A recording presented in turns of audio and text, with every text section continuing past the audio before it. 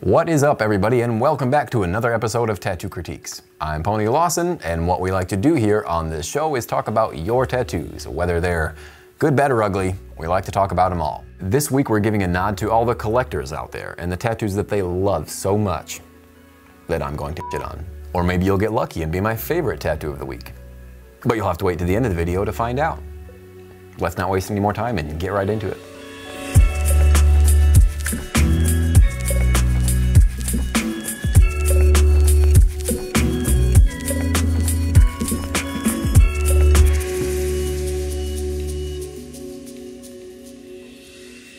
The first tattoo is sent in from Cory Boone, and Cory sent in this eagle trash polka style tattoo that I absolutely love to see because we haven't got to see many trash polka style tattoos on this series. Trash polka tattoos are generally a style of tattooing that involves a lot of high contrast, bold imagery that involves a lot of black and red. You can mix a lot of realism, surrealism, along with some heavy graphic design. I, for one, am not a huge fan of trash polka, but I can appreciate the work that goes into it. So, Cory sent in this little eagle with a compass on top, and again, I think this tattoo is applied very well. When I zoom in and I look at the needle marks and things like that, I can tell that this tattoo is done by somebody who knows what they're doing. However, there are a couple things that I do want to talk about.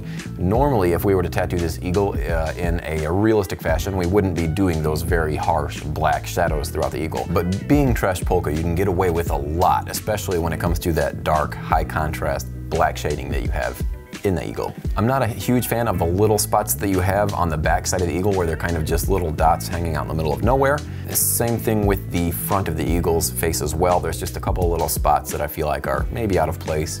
But again, it's not that bad. You can get away with a lot with this style. I would have liked to seen some thicker lines introduced to the bottom of this tattoo. And what I mean by that is you've got all these smaller, thinner lines on the bottom of the eagle.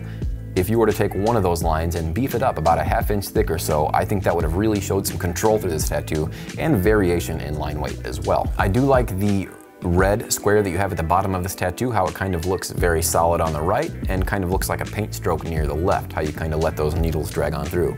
I do wish that the top and bottom line were a bit more faint, just to where you didn't see it as much. But overall, I do like that effect, and I think it's a very cool trick. I'm thankful that you did send this tattoo over, as we don't get to see a lot of trash polka on this series, but there are a couple things that I would have worked on, some lines I would have straightened out, the little graphic dots, things here and there, but I do think you get away with a lot. I think that may be why a lot of people aren't a huge fan of this style, because you can get away with so much. You can always just resort back to saying like, oh, I meant to do that, and it works. But again, overall, very cool, bold tattoo, and thank you for sending that in. So the next tattoo is sent in by a sweet child of mine, Max K from Germany. Oh, sweet child of mine. And Max, you sent in this Slash from Guns N' Roses tattoo, and I know it's Slash because of the little circles on his hat. It's a dead giveaway, and his glasses. Slash never seems to change style. Doesn't like to wash his clothes, apparently. The one thing that sticks out to me right away is the shadow that the artist placed around the glasses. It looks very dark and almost tribal tattoo-esque. If you look just under the left eye, you see kind of like these black spikes, just very reminiscent of a tribal tattoo. And I have a feeling it was just meant to be like a shadow. Just not reading that way. Other parts of the tattoo I like a lot. The hair and things like that, I like all the little hairlines that are running through this. And I'm even a fan of the roses, although they could use a little bit of work. They're not bad. I do wish some heavier blacks were used in this tattoo, through the hat and the brim of the hat, as well as the roses. It just seems like the black shades aren't super strong in this tattoo. If we were to bring our eyes over to this rose over here, it just seems like you're kind of missing the deeper reds or black shading. What's sitting there now just kind of seems like a patchy, darker red shade and not so much a shade to help bring out the brighter tones of that rose. I think if we were to introduce a little bit of black into those darker reds that you have in that rose that's just to the left of the hat, you would really help bring out the brightness of the reds that you have in there as well. I also think it would look great to have a thicker line weight on these roses as well to complement the small ones that are already there. But overall, very cool tattoo to show your love for Slash, and thank you for sending that in. Thanks a lot, Max. Huh? Next tattoo is sent in by Will from Arkansas. And Will, you sent in this very cool tattoo of a hand and match. It's a very interesting style. Again, this isn't a style that we get to see a whole lot of on this series, so I appreciate you for sending it in. It kind of has a very thread-like feel to me, or a ribbon almost, and there's a lot of interesting concepts and parts to it as well. So I do like this tattoo. I think it's very original. You know, it's something that you don't get to see every day, and the line work itself is very cool. The artist had good control in giving you shape to the hand. You know, you can clearly tell that, you know, this is a hand, it's a thumb, the meaty part of the hand. All these curves are sitting right where they need to go. And the contrast that you have from the line work that you have in the hand to the dots that you have in the circle above work really well together. And I love the way that this little burnt matchstick looks. I don't think it's overly done with the stipple that you have in the hand. Again, it's nice to see the contrast that you have in this tattoo, and it's happening a lot. You know, like I said, the lines compared to the dots, and also the amount of shading that's in there as well. You have a whole lot of shading up in the top, whereas not so much in the bottom. So again, there's just a lot of contrast going on in this tattoo, a lot more than you would see at first glance. I know I've seen this style of tattoo a few other times on the internet as of lately. If you guys happen to know the style of this work, let me know in the comments below. Thank you, Will, for sending that in. I appreciate it. Next up is a tattoo sent in from Rachel Grunert. Rachel, you sent in a picture of your leg sleeve that you've been working on. The top picture you said was healed from 2017, and the bottom two are a little newer. I really do like the way that this tattoo healed up on the top. Everything has settled in and is living very nicely. I absolutely love the houses that you have in the back of this photo that are just barely there, they're barely faint, but man, it looks so cool. I love this photo at the top. As we travel down, we get to the middle car that says Daddy's Girl, Sue, Marissa, and Rachel. I'm assuming these are your sisters, as your name is Rachel. And again, I think this tattoo is just as phenomenal as the one that is on top. Obviously, they're all done by the same artist, just a little bit of time has passed in between each one of these. And then the bottom one, and I'm assuming that is your father on the outside of the car. In this, it looks like to be like a torn picture of some sort, and you could tell there's some sort of scratch or something going through these two photos here at the bottom. I love the little scratches and the pieces missing of the photos. It really helps sell the believability of these and helps it feel like a real photo. The lure at the bottom is a nice touch along with the photos, and so is the Bel Air logo itself. I like the way that the white is placed inside of this Bel Air logo. It really makes it feel shiny. I'm not sure why the edges or corners of the photos haven't been tattooed in. I'm assuming it's because of something else is gonna go over those.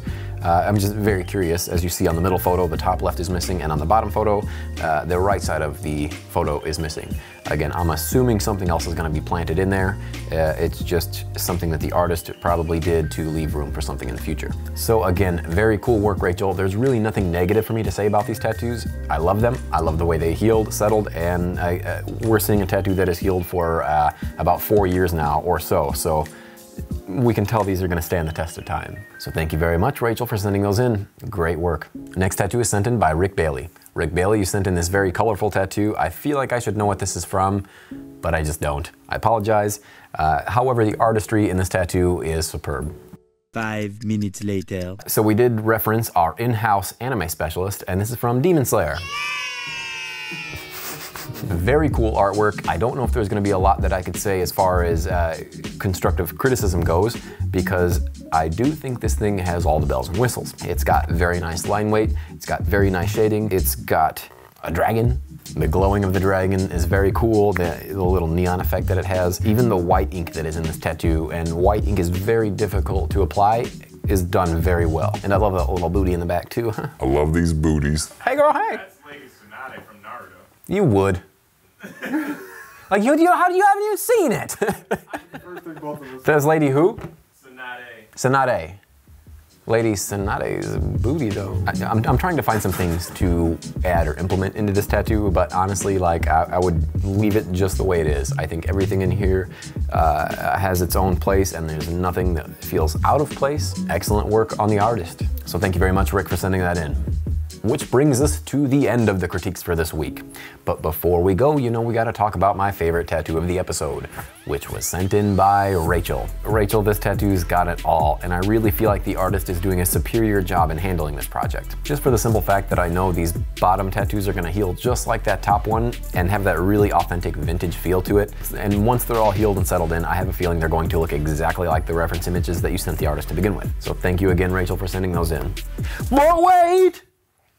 Before you guys go, I want to talk to you about my featured artist of the week, which is Dale Winters. Dale Winters is somebody I've been following for a little bit of time now, and his artwork is so cool. He usually hand draws all of his own tattoos, and they're not your typical designs. He does a lot of unique spins on video game characters.